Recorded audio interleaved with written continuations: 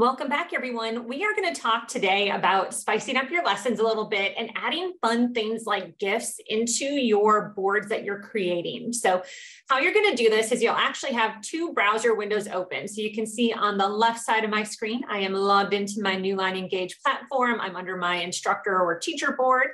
And then on the right side, I have a second window. I'm going to minimize it to show you I have two different windows open here. And what I'm doing here is just searching potentially, whatever kind of GIF I want to look for, and they're all just going to pop up on the right. So if you see one that looks kind of fun and you're like, oh yeah, this totally ties into my lesson for today, all you have to do is click on it. You're going to see a fun little preview so you can actually see it act out to make sure, yes, this is exactly what I'm looking for. So maybe we're talking about mixing solutions. So we have our lab assistant ready to go. All I need to do is just click on this and it's just a drag and drop into my board. And there you go.